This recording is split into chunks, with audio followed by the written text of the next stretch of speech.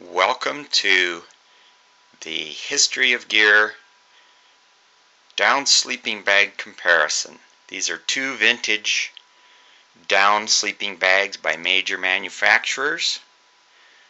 The one up close, the light blue one, a Sierra Designs Model 100 Superlight, the model name, circa 1968.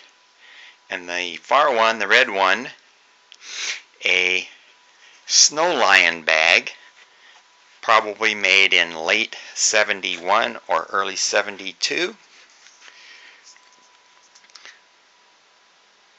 Both rated for light winter use.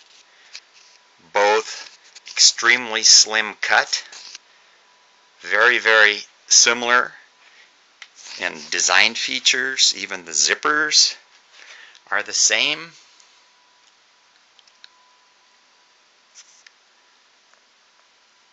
The Sierra Designs bag obviously much heavier used and has lost a good bit of its loft. Has a number of cuts and tears that have been repaired, burn holes from campfires and so forth. The bag on the left weighs right at 4 pounds. I think it has a little more down.